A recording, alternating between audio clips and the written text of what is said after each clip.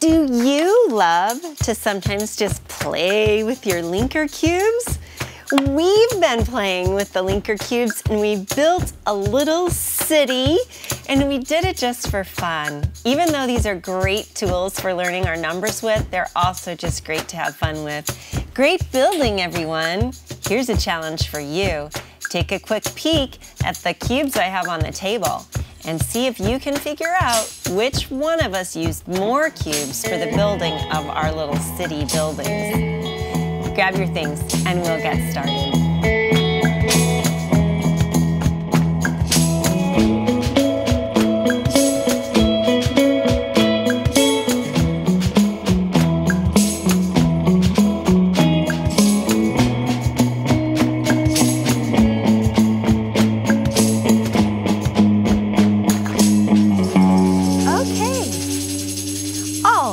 Today we are going to talk about subtracting numbers close to 10. So I'm starting off with an equation that really has a 10 in it.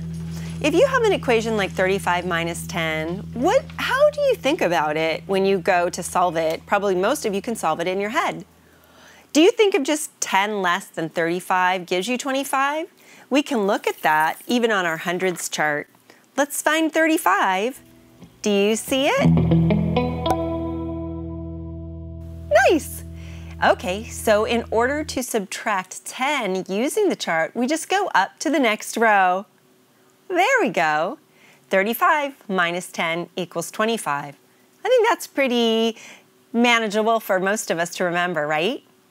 Okay, but that's not what we're working on today, so hang on. What if we have 35 minus 9?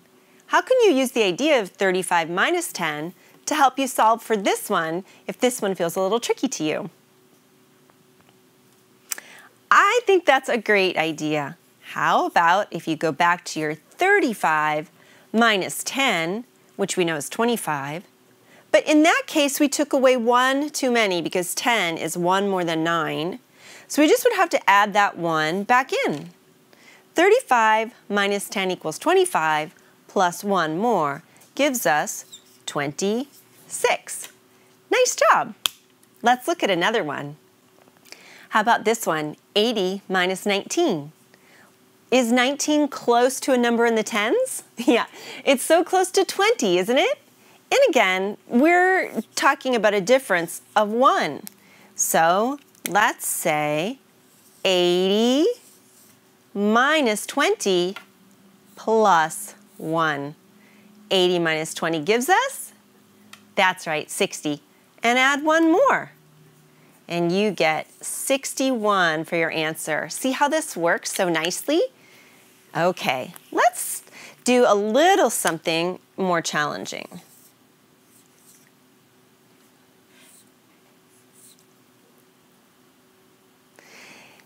Alrighty, so though my numbers are a little more challenging, I'm still going to use the same concept. And you'll notice when you're working in your books that there are lots and lots of problems like this. And sometimes we say, oh, why so many? Why do I have to do so much practice? But I really just want you to get this cemented in your mind so it comes back to you later on when you're not working on this unit. But when you see an equation like this, you just say, oh, hey, 17 is really close to 20. So I can think of this as 83 minus 20. But 20 is how many more than 17? It's 3 more. So we have to add that 3 back in. So 83 minus 20 gives us 63. Let's add 3 to that. And that'll give us 66 as our answer. See how that comes in handy? Okay, I've got a few more for you. We're going to look at a different kind of strategy next.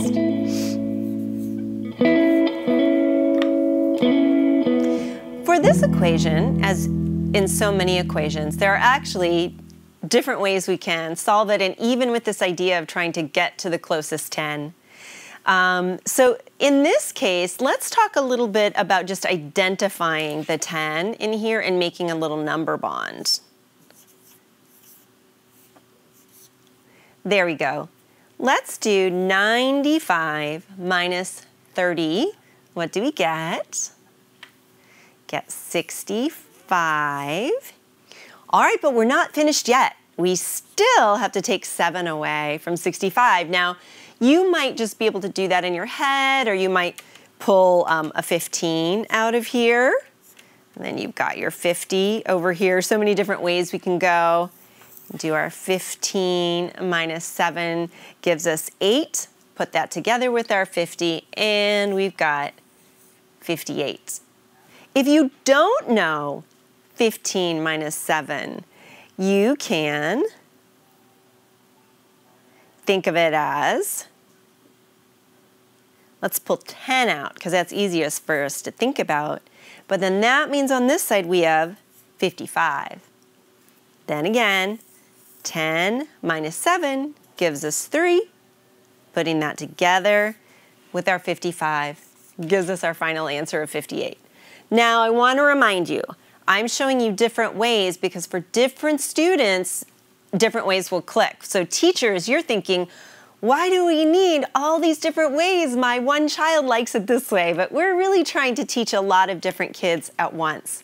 And kiddos, while all these steps feel, well, they just feel like a lot of steps, when we're doing it, eventually, this will happen pretty automatically in your brain. So we're practicing this method so that later your brain will just pick this up and you won't write any of this down. You'll just do it. I'm going to show you another way that I think makes really good sense for the exact same equation, but going in a different direction. Okay. In this way, the group of 10 that I'm going to think of, I'm actually going to get out of my 95. I need to get something bigger than 37 to work with. So what's close to 37 is 40. We'll take that out. And that will leave me with my 55 over here. Now, my 40 minus my 37 is just one step. There's my 3. Do you remember where we were just a minute ago? We get the same answer, 58. A couple different ways that we can work at it, and it'd be great, teachers, if you can have your students literally do it both ways and say which way do you like the best, because when we're learning these different strategies, that's really our goal, is what way is working best for my student.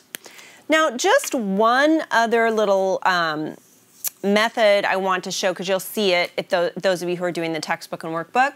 You'll see it in there, and I want you to understand what is being shown. And then we're going to play a quick little game. This method is exactly what we've done a moment ago, but I'm going to show you a little different way to show it graphically, just to organize the information in your thoughts. 49 is really close to what number in the tens? It's really close to 50. But another way we can show it if we're not ready to hold that in our minds is to use the little arrow that I think we've looked at before. Let's show what we're doing up here. This is our partial work.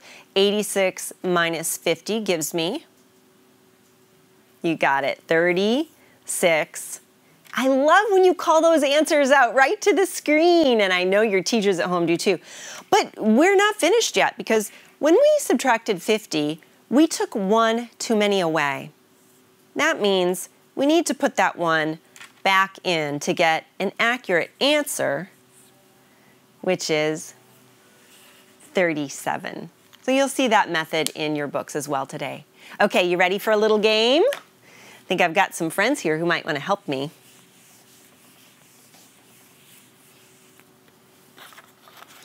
All right, let's see. I'm gonna shuffle my cards. I'm gonna shuffle your cards. My deck of cards, as usual, has all the face cards removed and all of the tens removed. And you could play this with one other friend or family member, or 2, or 3, 4, whatever you like. But you're just going to split the deck. So let's see, which one of you wants to play? Snail says, I want to be the player. Moving along just like a snail.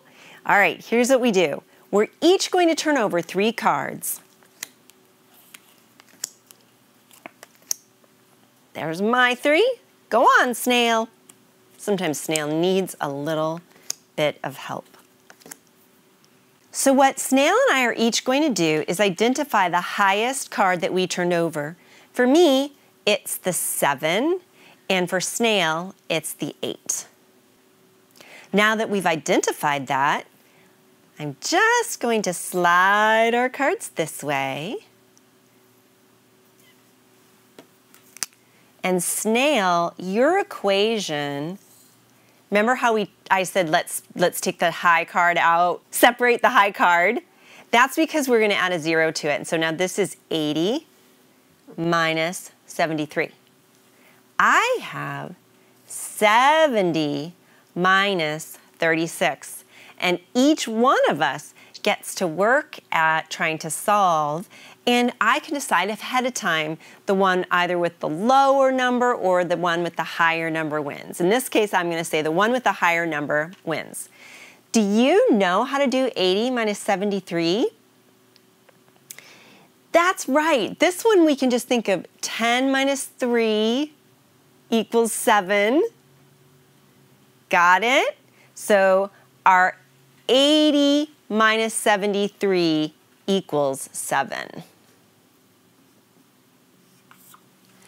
For me, I have 70 minus 36. Now remember how we've talked about we might want to think about the closest 10. So maybe I'll say I'm going to get 40 from my 70 and 30.